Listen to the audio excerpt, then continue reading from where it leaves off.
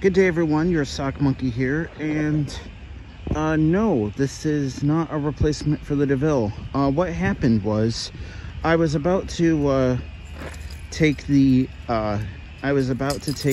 Subaru Outback back to the to get around because I thought my car was going to be done today, and my mechanic messaged me just as I was going through the car wash, which, by the way, the car wash had a Mark 7 in it, Mark 7 system for the car wash fans out there. But anyway, so unfortunately what wound up happening is, I don't know what that's about. What ended up happening was my car is now delayed because my mechanic supplier gave him the wrong compressor. And my muffler's on back order, but the muffler I can deal without until it comes in. But, you know, AC is kind of important. So, I dropped off the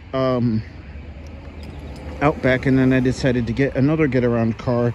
Decided to find something that was close by and didn't have an insane deposit. So, here it is. This is a 2019 Honda Civic LX. So unfortunately, it's a bit banged up, but you know, tell me you're a car that gets driven a lot in a big city without telling me that you're a car that gets driven a lot in a big city.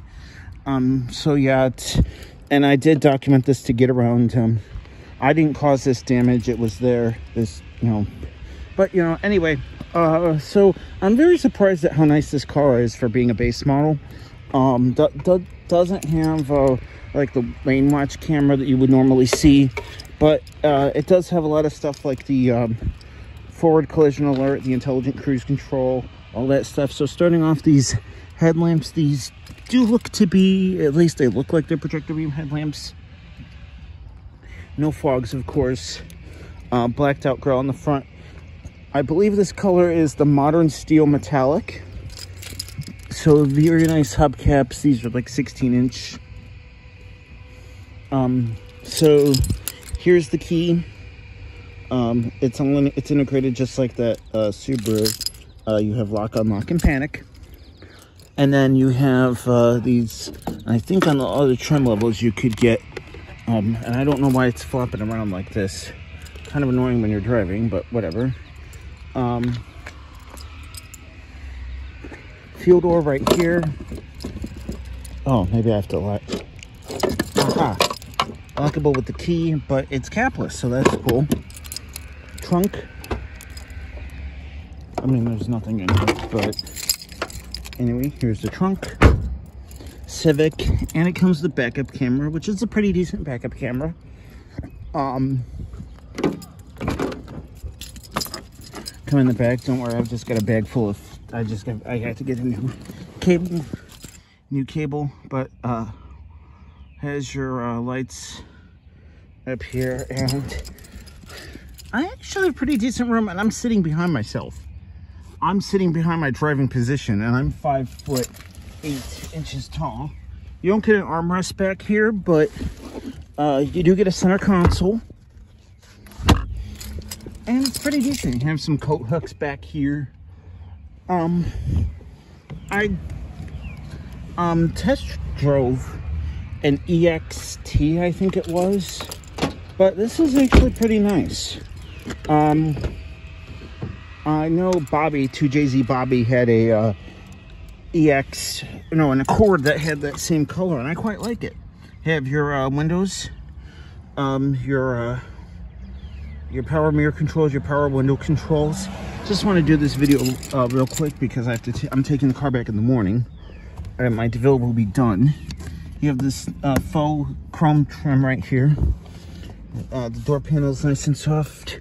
Your hood release, and then you have your forward collision alert turn off, lane departure warning, traction control on and off, and then trunk release right here. So we'll go ahead and start up the Civic.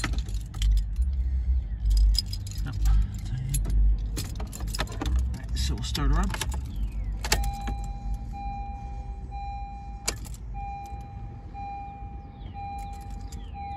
gauges do a nice little sweep thing. And I'll turn off the parking brake because don't really need it. But yeah, I have the lane departure warning on. You have your temperature control. It's telling me that the maintenance passed due, but it's not my car. I've driven 53.6 miles, 20.5 mpg, but this was a lot of city driving. This was a lot of driving in highway traffic. So it's got the ACC, which is the cruise control, lane keep assist system. I've got the eco mode, 252 miles. I put it in reverse and we'll see the backup camera. It's got guidance lines. Drive, sport mode, low. Brake hold, which is a nice feature, so it just holds the brake. It's good like until you actually press on the gas. Electronic parking brake, it's got this nice faux leather thing right here. Economy mode, which is on. Has the owner's manual. Not an auto dimming mirror, but that's okay. And then you have your reading lamps up here. And then I don't know what I can go through here. Let's see here. Fuel. And then you have oil life. Vehicle settings. TPMS calibration. Driver assist system setup. Meter setup. Lighting setup. Door setup. Maintenance info. B1, and then go back, switches between miles an hour and kilometers an hour, and then it's going to say maintenance due again. So I'll just put it back on fuel. And then it has Bluetooth, which I didn't bother to set up, and then voice command, which I'm not sure how to get that to work. And then main, which turns on the cruise control relay.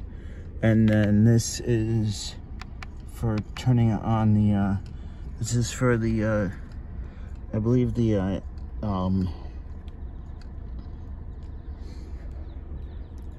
intelligent cruise control. And then, like I said, this is very well put together. This is very so you have menu here for adjusting clock, play mode, and settings, and then USB, no device connected because it's radio, media. It's down, the USB and stuff is down here. It's a little hard to get to, but it's not too bad once you do it. Has automatic climate control, which I was very surprised that this is for an LX, for a base model, but it's got recirculation, front defrost, rear defrost, your modes to where you can send it, your feet, your face, defrost, feet and face again, AC, which is on, airbag off switch. So that's pretty much it.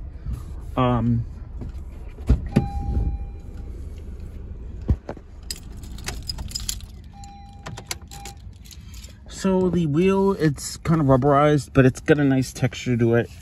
Turn signals, lighting controls.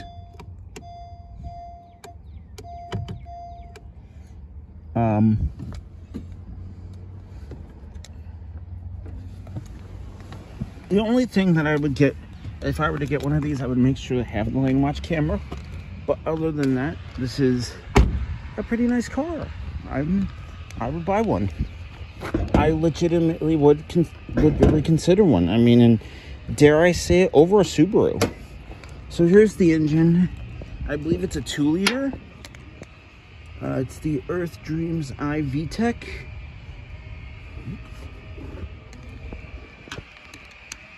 gotta be a prop rod up here somewhere.